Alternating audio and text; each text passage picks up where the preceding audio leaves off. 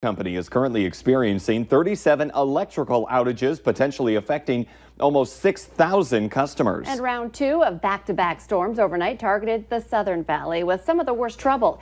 And people there now are waking up to check out the damage. The Valley Today's Callie Hubbard joins us live this morning from Wahpeton, where there's several reports of trees down. Hi, Callie, what are you seeing? Yeah, hi, good morning, Jordan and Lisa. We just got off the interstate and we found storm damage right away. What you're looking at is a tree, a pretty large tree that broke down. If you can just see the trunk here, it could have fallen into the street, but it seems like it just fell sideways here.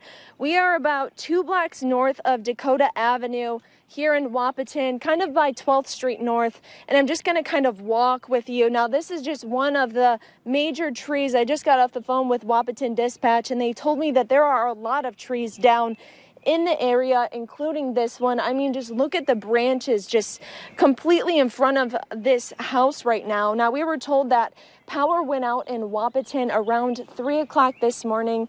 Most of it came back on in the next hour or so. I'm sorry, it went out at 2. It came back at 3. Some of Wahpeton still is without power. Now, there are many other areas, too, that don't have that have major trees down, like 1st Street North and 5th Avenue North, as well as 6th Street North. But yeah, just take a walk with me, just kind of seeing what these trees look like. I mean, this is just in front of this house, and this is just one of the many in the area too. So stay with the Valley today as we kind of go through the area and show you these trees, as well as the many power lines that are down as well. It really tells you how strong the wind was. That was a huge old tree, not just a few branches down. And it just snapped it right in half. And we're also learning that Lake Region Electric Cooperative is reporting about 5,700 customers who are also without power this morning. So a lot of folks waking up to those blinking alarm clocks. Hopefully everyone stayed safe.